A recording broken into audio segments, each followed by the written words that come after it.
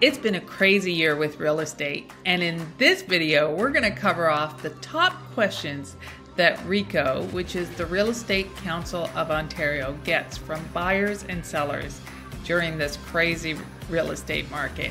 And stay tuned till the end because we're going to cover off the top 5 and I'm going to go into some details of my own. And those top 5 cover everything from multiple offers to how we handle COVID. So let's get to it.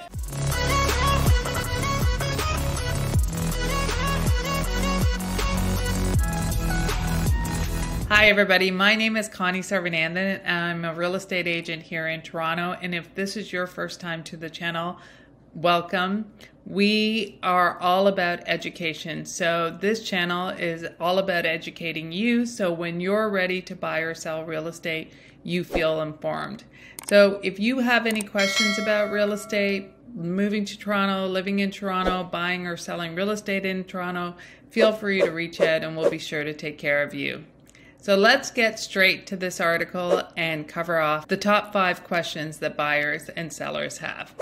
Okay, as most of you know who have been to the channel before, I love showing you guys articles that I have read and that have come out just on real estate in Toronto, the GTA, Ontario, and Canada. So for this one, we're going to be looking at the Toronto Star, and in last year's red hot real estate market, these were the top 5 questions from buyers and sellers. And it's being answered by Joe Richer, who's the registrar for the Real Estate Council of Ontario. So the Real Estate Council of Ontario, it's part of the government, and that is who I'm responsible to as far as my licensing goes. So everything about my licensing is through the RECO, we call it, and that's the Real Estate Council of Ontario. And so everything from getting my license to keeping my license to insurance to all those things, that's all done through RECO. So let's get to the top 5 questions. So the first question is, as a home buyer, what can I expect when there are competing offers on a home? And so this is, we're going to cover off first the answer from RECO, and then I'm just going to add in my own 2 cents. So during the bidding war, the listing brokerage must disclose the number of active offers on a property, whether any buyers are represented by the listing brokerage, whether any offers include an adjustment to the commission the seller would pay by the buyer's brokerage, and then these disclosures help ensure a level playing field for all buyers. The seller can then accept or reject your offer or make a counteroffer or even give more buyers the opportunity to improve their offers. So what is all of this saying? Well, first of all, if there are competing offers, as a listing agent, so I'm the listing, if I'm the person who has the house for sale, I'm the listing agent. And as the listing agent, I need to let you know if there's other offers. And if there are other offers, how many offers there are. But I don't need to let you know any of the details of the other offers. I just need to tell you if there are other offers and how many there are. The next thing that I need to make sure everybody knows, if any of the buyers are represented by the listing brokerage. So if there is, because I'm the listing agent, if there are any buyers that are being represented by my brokerage, I need to also let all the buyers know that, just so that everybody's aware, because we call it multiple representation and everybody has to be aware of that. And then the final thing is whether any offers include an adjustment to the commission that the seller would pay by the buyer's brokerage. So this is really saying if, an offer is coming in and there's some sort of adjustment to the commission, whether the listing agent is doing it, whether a buying agent is doing it, then as the listing agent, I would have to tell everybody that. But I will say in practice, most of the time, when it's a multiple listing situation, we don't allow adjustments in commission because you don't want we just don't allow it. So they say no adjustments in commission, so everybody has to be the same. And the reason why we do all of this is letting you know how many offers and letting you know if there's any conflicts as far as representation goes, is to even out the playing field, so that when the seller gets all of these offers, they're not trying to figure out, oh, well, this one's has a reduced commission, or oh, this one's coming from the same place. No, everything is on the everything is exposed, and then everything is leveled out as much as possible, so then the seller can make the decision on what the best offer is for them. And there's lots of different reasons why a seller will think an offer is best for them. It could be price, it could be the closing date, it could be all kinds of other things. It's really up to the seller. Now, if there's multiple offers, the seller gets to decide what they do with that. So they can, if you are submitting an offer, they can accept your offer, they can reject your offer, or there might be offers that are close and they might come back to you and ask you if you want to change your offer, which usually means, do you want to improve your offer in any way? So those are the options that the seller has. Now, the one thing is that this happens a lot in Toronto right now, and this is what we call a seller's market, because this is happening a lot. But if you ever hear a buyer's market, that's when there's more sellers than buyers, but right now there's more buyers than sellers, and so there's a lot more activity and a lot more people bidding on houses. So that's the first thing.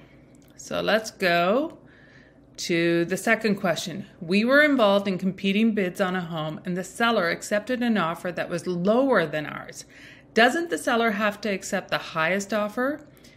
The answer is the sellers are not required to choose the highest priced offer. Other factors can influence their decisions, such as the size of deposit, the closing date, and other terms and conditions they prefer. So, the price is just one aspect of it when it comes to what the seller wants. So if a seller picks an offer that's lower in price, maybe the highest priced offer had a condition, a home inspection, or a financing condition, or maybe the highest price offer didn't have the right closing date and they weren't flexible, or maybe the highest price offer had a really low deposit, so the seller wasn't convinced that they would have the funds to close the transaction. You don't know. So what you do is you bring in your best offer, whatever that means, and then it's up to the seller to decide. But it doesn't necessarily mean that it's just based on price. For sellers, there's a lot of other motivations, and oftentimes conditions, things like conditions or closing dates can make a big difference. The third biggest question was, what's the difference between listing price and sales price, and why are they so often different? So this is the answer. In years past, the asking or listing price was generally a close estimate of what the home was worth, and the selling price would end up being very close to the asking price. However, in today's hot housing market, the list price becomes more often being used as a marketing tool to generate interest in a property. A seller has the legal right to set the asking price at whatever amount they believe is best for selling the home. RECO does not regulate the decisions of sellers and buyers. So what this means is, in years past, if a home was, going to sell at around $1 million, somebody would list the home for $999,000 and it would sell for $1 million or plus minus. In today's market, if a home is going to sell for $1 million, oftentimes what you'll find is it'll be listed for $800,000. And that's done on purpose to generate interest and as a marketing tool for that home. Now, the selling price is always determined by the seller. We as real estate agents make recommendations, and then the seller decides if they want to follow those recommendations or not. But that's what they're saying, that the asking price or the list price is not necessarily reflective of what the sold price is. So you can have a property that's listed for $800,000, and it doesn't necessarily mean it's going to sell for $800,000. It could sell for $1 million depending on what it's actually sold for. So list price is what it's actually listed for, and sold price is what it's actually sold for. So hopefully that clarifies that. The fourth most asked question is, we are first-time buyers frustrated by the current real estate market. What advice or tips do you have for us? So his answer is, first, interview a few real estate agents and choose the one who best understands your needs. Second, manage your emotions and make sure you know what you want or need in a property and stick to what you are prepared to pay. Third, if you want to submit an offer without any conditions, be sure you're comfortable with taking that risk, as it can have significant repercussions. And fourth, the real estate contracts are legal documents, so you read and understand everything before you sign and get legal advice. So I'm going to go through each one of those points just to make sure everybody's clear on what exactly they mean. The first is, interview a few real estate agents and choose one who best understands your needs. I think this is so critical that you pick a real estate agent who's really going to get you. And you should interview 2 or 3 of them to make sure that, first of all, you feel comfortable with them, because they are leading you through this process and you have to trust them and feel like they are looking after your best interests. So interview a few, make sure that your styles match. I'm not going to be the perfect real estate agent for everybody, and that's okay. You got to pick who makes sense for you. So ask the same questions to all of them, see how they respond, see if they are the right match for you. So for example, if you are a really analytical person and you ask a lot of numbers questions and you get a real estate agent that may not be a numbers person, then they may not be the best fit for you. So that's what I mean by just make sure that they are the right kind of match for you, that they're going to answer the questions the way you liked them answered, and you feel like you can talk to them and ask them anything that they want. The second is, manage your emotions and make sure you know what you want to need in a property and stick to what you are prepared to pay. The thing about this market, especially for buyers, is oftentimes you can make multiple offers and not get a house. And so what you have to do is you have to be very clear about how much you want to spend and what you're willing to spend, so that you don't make an emotional decision when it comes to a house. You don't want to get to a third offer and say, I really want a house and I'm going to pay whatever and I'm going to forego on all of these things, because you can get into, you may get into a situation where you're not happy because you overpaid, or you can't afford it, or you didn't do an inspection on something that you really wanted to. You can bypass all of that if that's what you want, but you should know that ahead of time before getting caught in the emotion of that actual offer process. You should understand all of that beforehand. Third, if you want to submit an offer without any conditions, be comfortable that you are taking the risk and it can have significant repercussions. So this one is really interesting because, you know, when I think about some of the conditions, it could be a home inspection or it could be a financing condition. And so, you know, a lot of times in multiple offer situations, the seller is going to take somebody who has the least amount of conditions or 0 conditions. So if you're going to waive conditions, that's okay, but you have to understand what those risks are when you waive conditions. So if you are waiving a finance condition, then you should be very comfortable in whatever price that you are bidding on, that you can finance that price. So maybe you'll have cash, maybe you'll have the bank has pre-approved you for higher, whatever the case may be.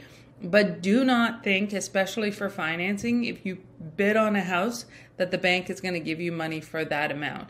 The bank is going to do their own assessment on the value of that house, and they're going to give you their mortgage based on what they believe the value of the house is. And the value of the house is either what it's sold for or what the appraisal is. And it's the lower of the two amounts. So if you bought a house that every other house in the neighborhood sold for $1 million, and then you bought this house and you paid $1.4 million. You have to be prepared that the bank might say, actually, we're only going to give you $1 million because that's what the neighbor sold for last week. And you're going to have to figure out the remaining $400,000. Or maybe the bank will give you more, or maybe you go to a private lender, or maybe you have other ways of supplementing that. But don't assume just because you decide to go to 1.4 when everything else has sold for $1 million that the bank is going to agree to that. Oftentimes they won't. So that's the first thing. The other thing is home inspections. Home inspections are great, but a lot of times, in multiple offers, you may not be able to get one in. And again, it's really about your comfort level on if something goes wrong. So if you don't do a home inspection and you're at a property that has a well or a septic, are you comfortable with wells and septic to understand what it means if there's something wrong with it? What if it's the water? What if it's, the size? What if it's the age?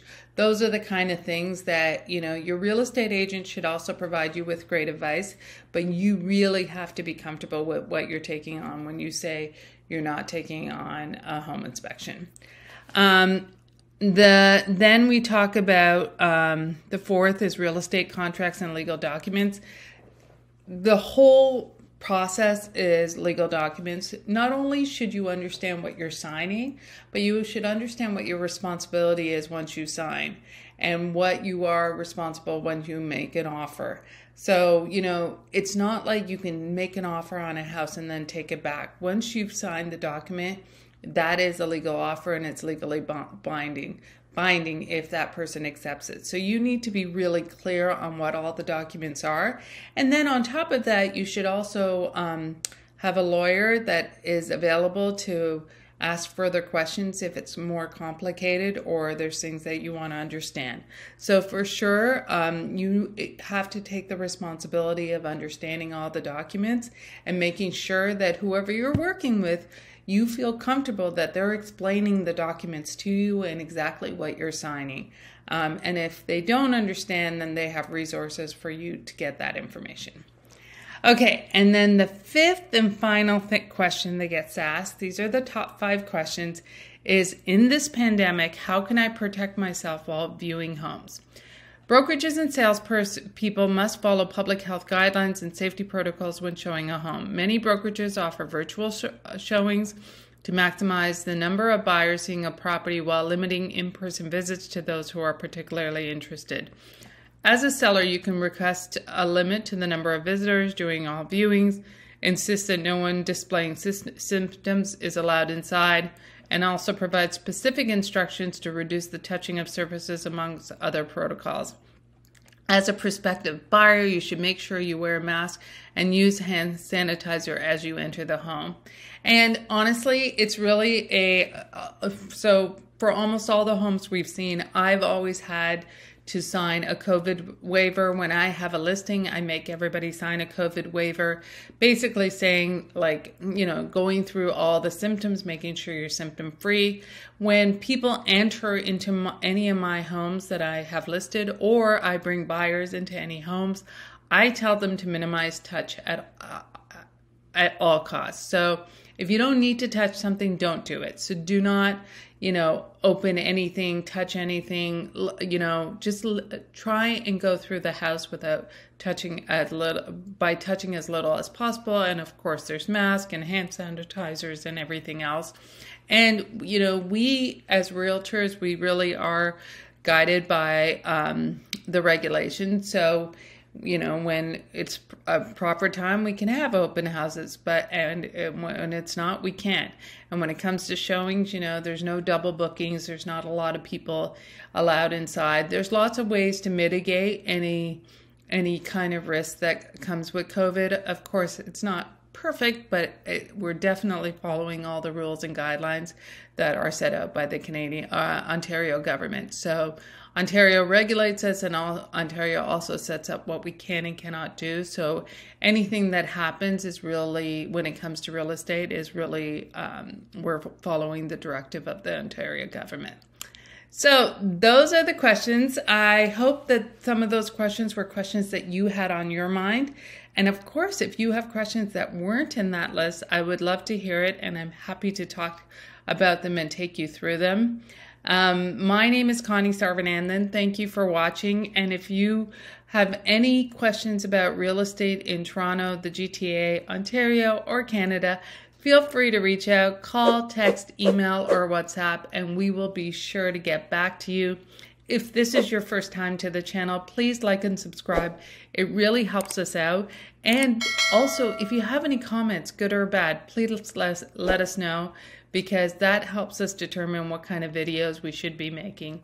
So thanks for watching, and we'll see you next time.